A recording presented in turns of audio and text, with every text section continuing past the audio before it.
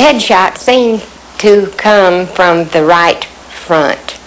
It seemed to strike him here, and his head went back, and all of the brain matter went out the back of the head. It was like a red halo, a red circle with bright matter in the middle of it. It just went like that. It was a terrible time. You cannot imagine seeing this.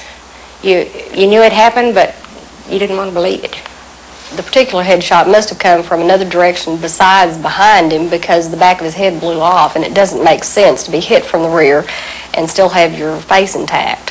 So he must have been hit from another position, possibly, in the front or over to the side. I really don't know where. But the back of his head blew off. So I am very dead certain at least one shot, including the one that took the president's skull off, had to come from the right front. And I'll stand by that to my death over my mother's grave.